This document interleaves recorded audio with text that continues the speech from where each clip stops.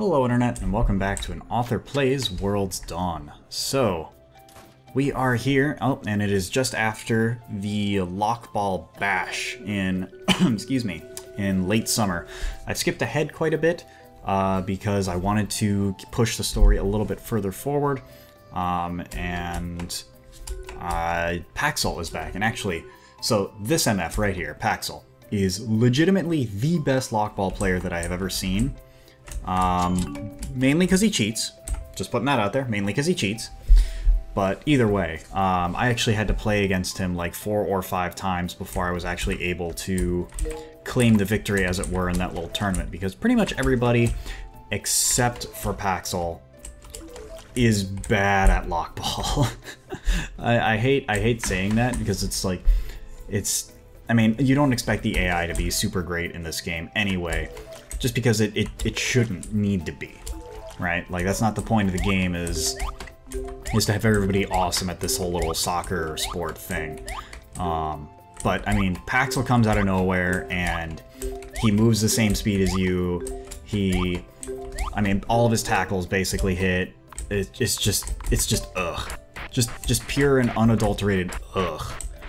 And thankfully, we were able to eventually kind of cheese it a little bit by just kicking the ball into the corner and then sort of speed demoning our way down with like furious sprints down the goal. And you'd have to do this 3 or 4 times per point because he can lock up his goal from midfield. I mean, that's totally fair. But anyways, so we were able to do that, and we got a fair amount of cash money and some clothes that look dumb. No offense. Again, no offense. The clothes don't look super great.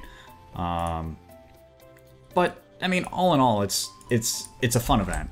There we go. Adjusting a little bit for the recording. But anyways, oh, I don't really need that continuously. So, anyways, it's just, I've been trying to push forward rather a little bit. Oh, I fished yesterday and forgot to throw these in here.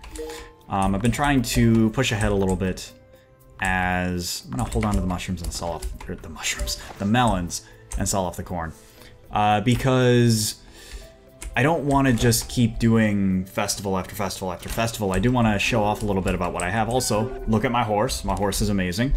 This is Pegasus, keeping up with the whole Greek/Roman thing. Got the horse after the Firelight Festival, I think it was. Because I was tired of spending all my stamina on running all over the place. So, now we can get on our little horse, we can use our stamina on all sorts of stuff. It's basically just a nice quality of life upgrade. And who doesn't love that, right? So, get everybody out of the barn so that way they can enjoy the nice, beautiful summer day. And go ahead and feed everybody, because apparently eating grass outside is not good enough. We also need to eat whatever random assortment of grains I'm going to throw into these troughs here. So, plan for the day is show off a little bit about the progress that we've achieved thus far, which, I mean, you've seen. You know, we have a cow, we have chickens, we got a fancy ass horse. And what I'm finding is that now with the animals that I have in my care, I guess you could say, I make enough day to day that I don't really need to sell crops for money, or grow crops for money, I guess would be the best way to put it. I'm still planning on growing crops because they gave me 40 friggin' spots to grow crops. Why would I not? But the difference is that, difference rather, is that now what I can do is grow these crops, and, you know, I'm actually not even going to play Logan. It's not even worth it. I can grow these crops and then go ahead and go in here to the village primer and look up at Alexander and be like, okay, I don't have anything that he likes, so this is a bad example. But if I don't remember what somebody likes, then I can look that up and see if I have that in my inventory, because I did hold on all that stuff for spring, thinking this might fall into the same pitfalls as previous Harvest Moon games and force you to buy things. Force you to buy things or hold on to things that you can only get seasonally. There we go. I was looking earlier, and I actually can't believe I didn't buy this. I wanted fancier, there we go. I want fancier curtains and bed sheets, damn it, and I have the money, so why not? There we go. So now we can spruce up our house a little bit. You probably saw that I've like fleshed out the kitchen and got some plants in there now. I think next on our list is maybe some background music for what that's worth. Hey, Paxel. Alright, I can't talk to people on the horse. Hi, Paxel. I remember you liking the ambrosial berries. Boom, there we go. So, I'm doing all this with the hopes... if I can just find my primer. There it is. I'm doing this with the hopes that being friends with everyone in the village will eventually unlock the friendship fairy. And as you can see, I've got most folks up to 2 or more ribbons here. Like, in particular, I know Quint is a big buddy of mine. Logan is a big buddy of mine. Annabelle, we've got to 4 hearts. That happened after the Firelight Festival. And I don't know if I should mention it. I don't know. This kind of game, I guess, doesn't really have spoilers, per se. So, I guess if you don't want to hear spoilers for her story, then I'll give you an annotation somewhere over on the right-hand side to click on if you just want to skip ahead and not have to deal with that. But either way, so at the Firelight Festival, it turns out that she's got kind of like a sad backstory. Excuse me, I guess you'd say. Like, I've always wondered where that family's dad was. And I'm just waiting for the bakery to open so I can do some part-time work. But yeah, I guess this family has like a very tragic, or not really tragic, but sad backstory where it just kind of worked out where Annabelle, when she was younger, they were living in the city, and her father both... Let's see, actually, do I have anything for you? Her father both lost his work, like lost his job, and also, I can buy him some cheese, and also, what was it? Lost his job, and also they were going to have Bloom. That's what it was. Bloom was going to be a part of the family. You know, she was pregnant. And he sunk into a... I guess the best word for it is a depression about, you know, how am I going to take care of my family? How am I going to do any of this?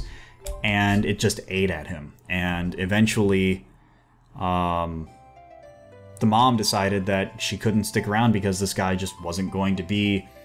He wasn't going to amount to anything after that. He was just going to let his depression eat at him. And so they decided to leave. And I thought that was really interesting because...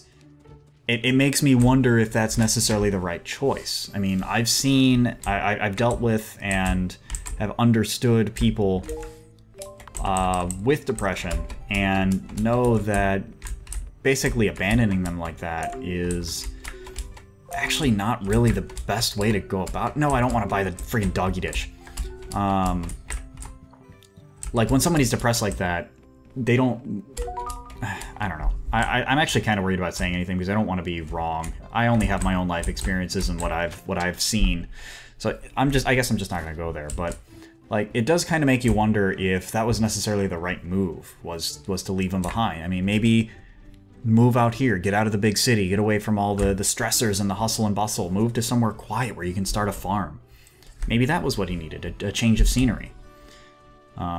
We don't know, because now, I mean, we assume he's back in whatever nameless city they came from. And, I mean, that's basically all there is left, is just them here. And by us being, or expressing our interest, I guess you could say, would be the best way to describe it, in Annabelle, it's helping her adjust a little bit better to what's going on in here, and basically is... Like, this city is essentially a rebirth for this character. Or this village, I should say. It's not really a city. Is a sort of rebirth for this character. So, that's right, you can't go in when it's closed. Ooh, Firefly. Come here. Come here. Come here. Let me catch you. There we go. Dusthopper. Anyways, no idea what they do, by the way. I see them, I catch them, and it makes me smile. But anyways... so being here is sort of like a rebirth for this family, and us being there on top of that, I guess is really helping out Annabelle. And I guess it's kind of it is a bit of a trope that the shy character, you know, has some like sort of dark past. I guess not dark, but like unideal history, I guess would be the best way to put it. That then is resolved through some sort of self-expression or community, what have you. You know, it's a sort of reintegration back into the community after an event caused this individual to sort of push themselves away. It's a very interesting story trope that's been used many a time. And, excuse me, I'm actually a bit of a sucker for it personally. But that's beside the point. The point is that it's a lot more narrative than I think we otherwise get out of characters from a Harvest Moon game. Given that typically the Harvest Moon characters are, like, it's very much a, come on, where's the, there it is. Like, they have themselves established and an understanding of themselves before you even come into the picture, and then from there, it's very much like, oh yeah, that's snazzy. That is snazzy. Yeah, look at that.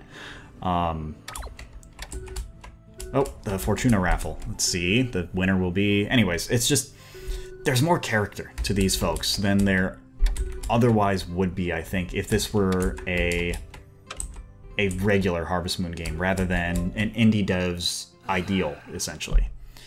So that's something that I really enjoy and am appreciating, because it means that I'm getting... Like, it means that I'm getting a more satisfying experience as somebody who really likes game narrative. And it also means that people who enjoy interacting with the villagers more than they do... Excuse me. Ooh, a glass bottle. How much is that selling for? Heck yeah, I'm gonna order that. I got like 400 bucks waiting for me outside. Anyways. It just... I don't know.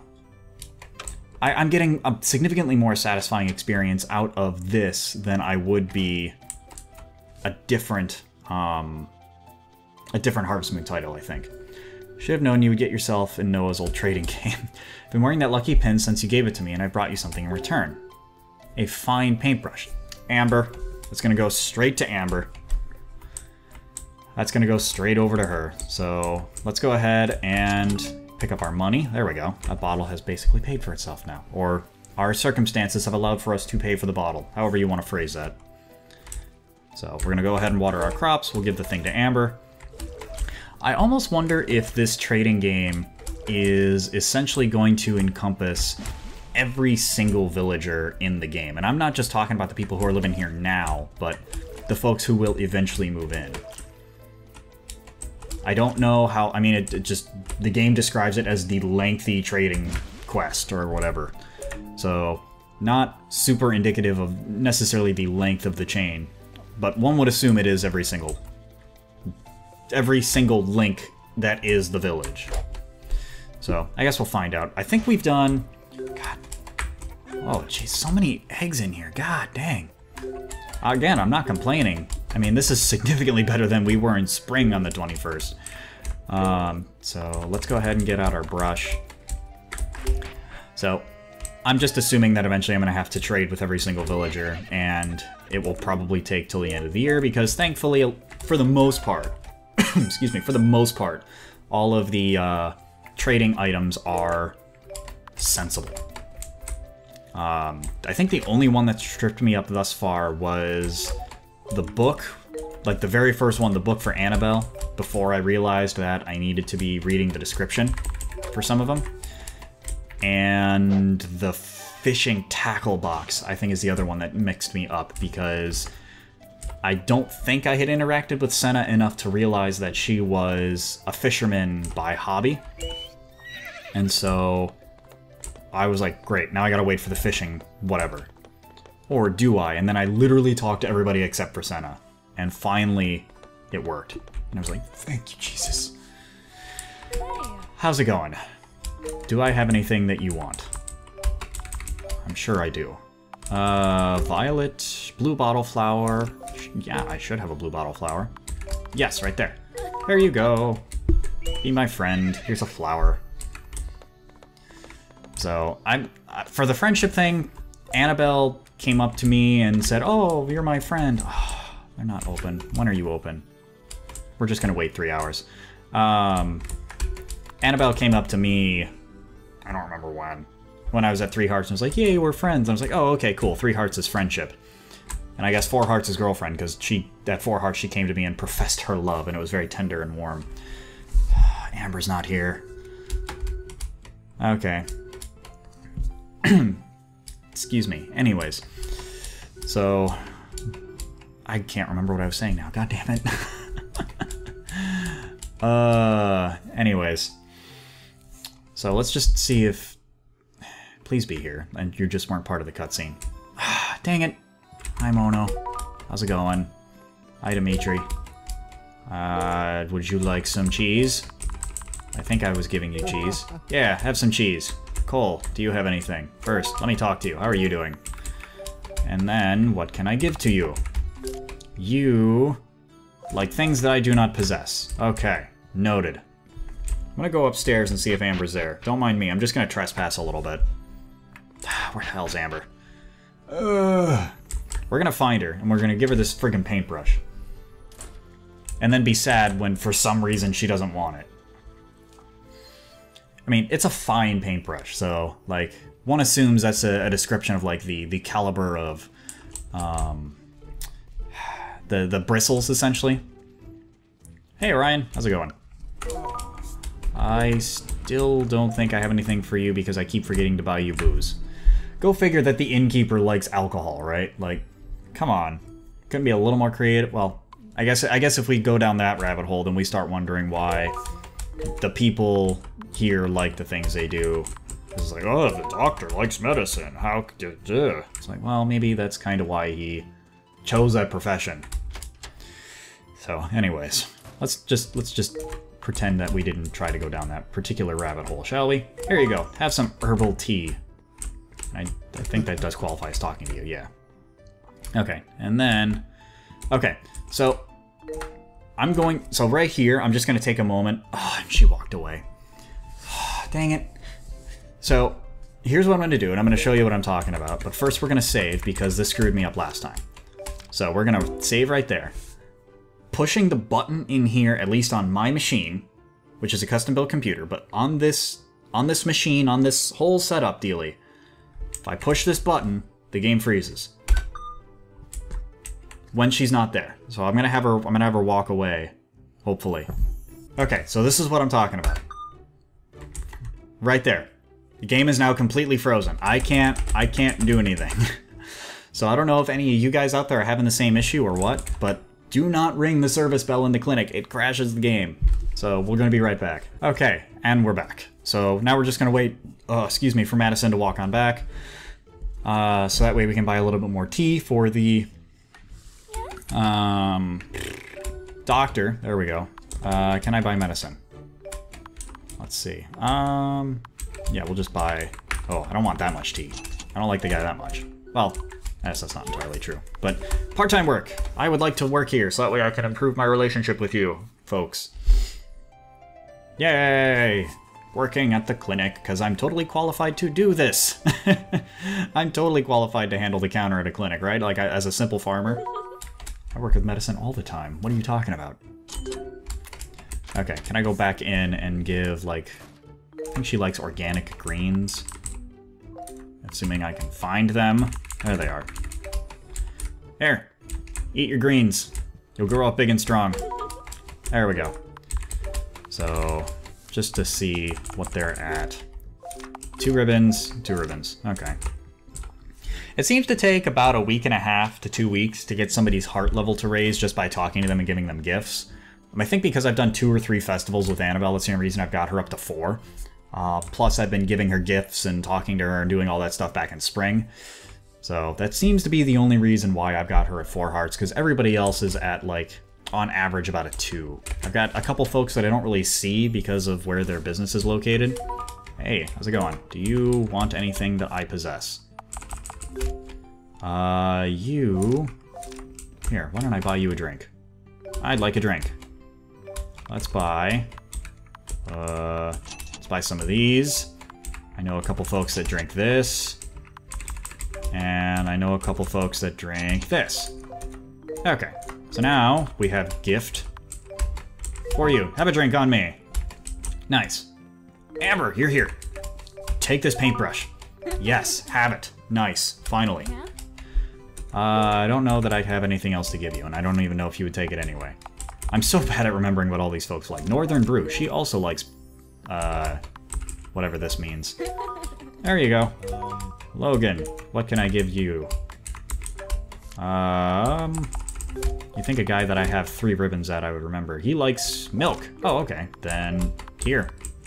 Oh, I didn't milk my cow. Crap. Okay, never mind. I don't have anything for you.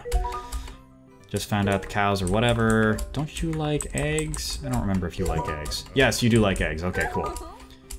You... I don't remember what you like.